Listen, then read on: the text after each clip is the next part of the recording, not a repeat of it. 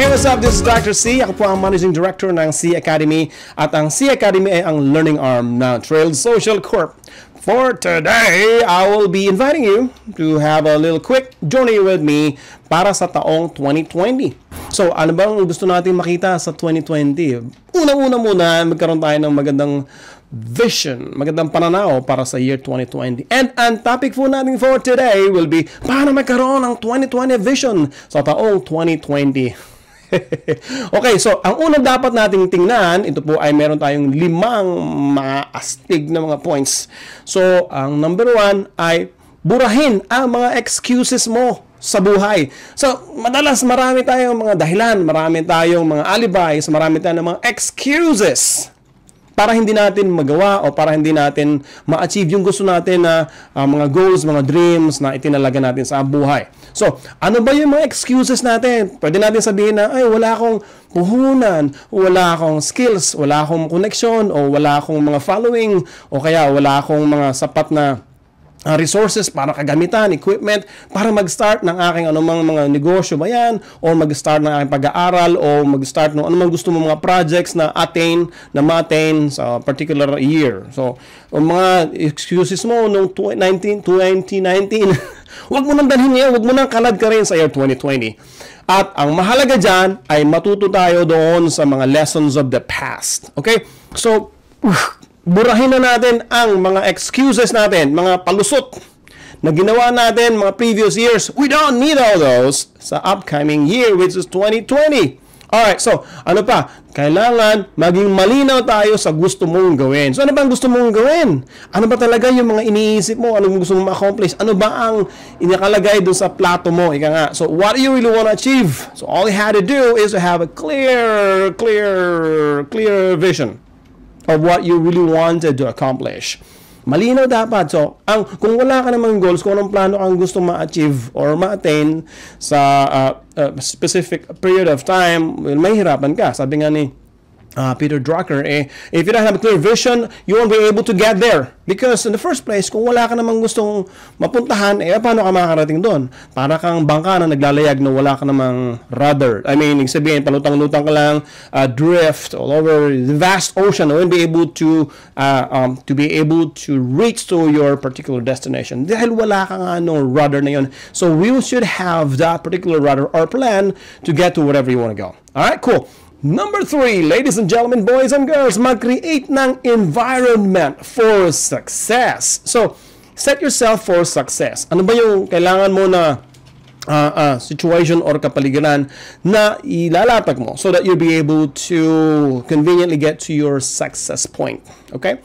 So, mag-create ka niyan. Or ikaw man ay isang young professional or even a homemaker or ano man yung mga ginagawa mo sa buhay, create that environment. The people, the mental models or the right kind of mind and attitude so that when you're surrounded by all these things, it'll be easier for you. Kasi ayun yung mga magaganda natin na mga resources sa paligid natin. Okay, cool. So, what else do we have to do? Of course, kung kumpleto ko na dyan, all you have to do is to launch into action. So, kung andyan na yung mga goals mo, ano yung right attitude, all you have to do now is don't go to sleep. Jump right out and take action. Take massive action. So, hindi lang yung balikan na lang doon sa mga dati mong ginagawa in the past years. And these, by the way, if they did not work, huwag mo nang ulitin. And do not expect a particular results if you continue to do all the things that you've been doing since time immemorial, and then you are aiming and you're hoping for a great change. Kailangan mong gumalaw na. Huwag na yung palagi ka na lang ika nga ipadala sama-sama sa daloy o paanod-anod na lamang. We can't be like that in the upcoming year. 2020 is gonna be your year, so you have to have that particular attitude, your mindset. But all you have to do is to jump right out, get yourself into the action. Okay? So have a deep dive and take action. What else do we have to have? After that, kailangan mo meron ka partner. So, magkaroon ka ng partner na maaasahan. So don't just grab somebody na some other people that they may be dragging you down or taking you to different directions. If you have a certain goal in life, find that somebody na pwede mo makatulong, who have similar type of alignment to your vision, to your particular goal that you want to accomplish for the upcoming year. So sino ba yun? It's really up to you. It could be a close friend, or it could also be somebody in a business partner you found online, or maybe you went to Starbucks and you found this guy who's into that particular direction. So, usapin mo na agad. Maybe you can offer, hey, this is what I'm doing, and maybe you can also help me out to get to where we are needed to be. So just by yourself is okay, but also best if there's another guy who's helping you, to push you, to kind of remind you, to motivate you to move forward and not just be lagging behind. All right, cool. So, and of course, don't forget na lumingon ka sa iyong nakaraan.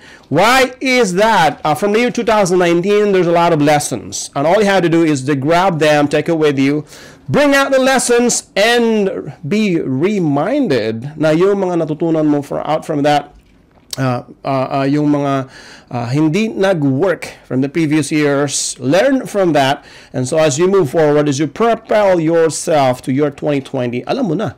You are a lot smarter than from the previous years, and take it with you and hit the mark. 2020 is gonna be your year, and it's again, lumingon doon sa nakaraan mo, kapow.